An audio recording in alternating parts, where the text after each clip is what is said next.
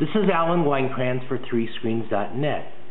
You will notice the screen here, it's the now playing screen, that you see at Starbucks. And of course, let's listen to the song. It's a preview. The only thing is, I'm not at Starbucks. I'm at home, where I have my MacBook Pro connected via the airport to my computer. So I'm not at Starbucks. The other thing so I got a preview as you would, with a regular preview on iTunes, but you're doing it with the now playing screen that was left from yesterday that was resident.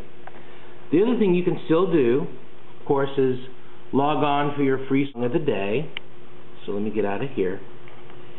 And it will also take you to Starbucks Entertainment. So if you wanted to, let's see, the new Death Cab for Cutie, and if you wanted to buy the single, let's see what happens. I'm going to buy album, and it says you've already purchased it, so I don't obviously want to do that again. But it's interesting to note that it stays resident in your iTunes even when you've left the store, which is a great idea. This is Weinkrantz for 3screens.net. Visit us at www.3screens.net.